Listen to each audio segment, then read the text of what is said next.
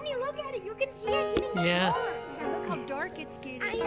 It got like this in 1 minute.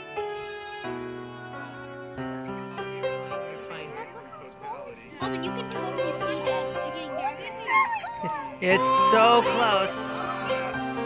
Can I? Yeah, now you can look right. Wow! Whoa! Holy cow! Holy cow! Holy cow! That is amazing. Oh, wait, glasses on. Glasses on. Glasses on and watch.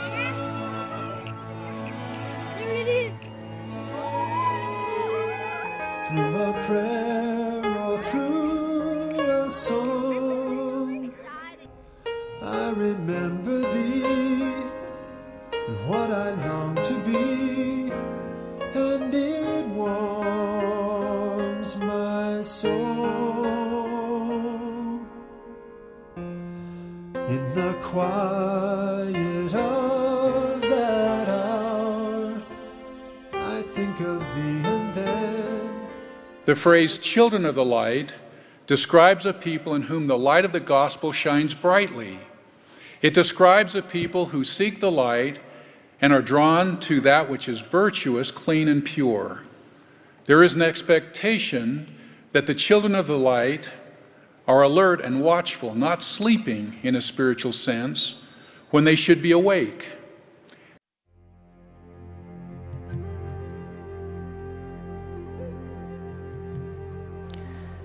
The eclipse of 2017 means more to me than God showing us his marvelous creations, that he lives and he is the God of heaven and earth.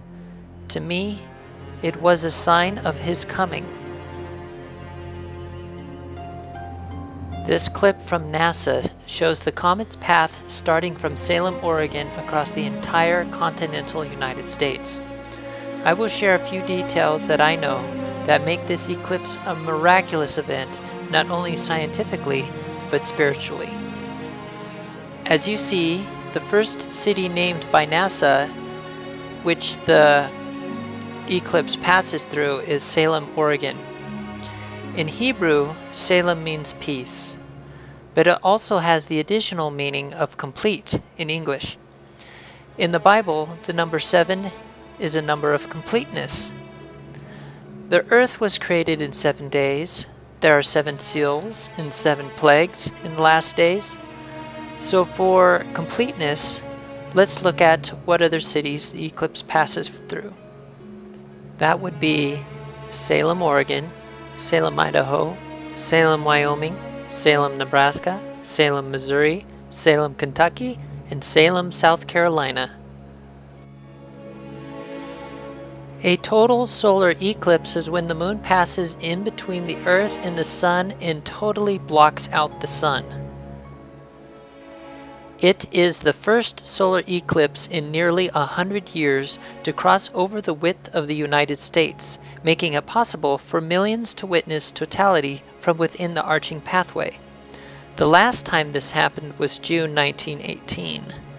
That was the same year as the Spanish flu pandemic. There is to be another eclipse. The day is April 8th, 2024. This has significance as a sign of the second coming of the Lord. The two paths cross, and what is significant about this is the location where they intersect. There is also importance around the dates 2017 and 2024, with many events such as Jubilee, or even the recognition of Jerusalem as the capital of Israel, but I won't talk about them today. I only want to mention that these signs are sometimes pieces of a bigger miracle. This image shows the point at which totality is at its greatest. If you are somewhere in that blue box, you're going to get a good view. The best location is near Carbondale. I went to Google Maps to take a better view of the area. Oh look, there is St. Louis, Missouri. It's pretty close to totality. Another area interests me more, and it goes by the name Cahokia Mounds. These mounds are a remnant of an ancient civilization that lived in the Americas. The world knows them as the Mound Builders, but I know them as the Nephites. In the Book of Mormon, another testament of Jesus Christ, we read about these people.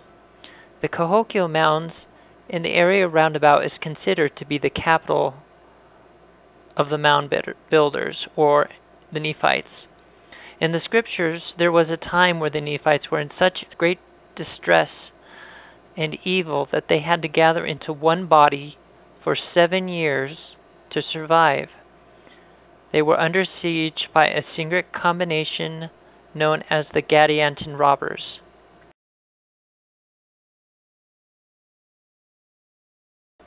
And it came to pass that in the latter end of the 18th year, those armies of robbers had prepared for battle, and began to come down and to sally forth from the hills, and out of the mountains, in the wilderness, in their strongholds, and their secret places, and began to take possession of the lands which had been deserted by the Nephites in the cities which had been left desolate.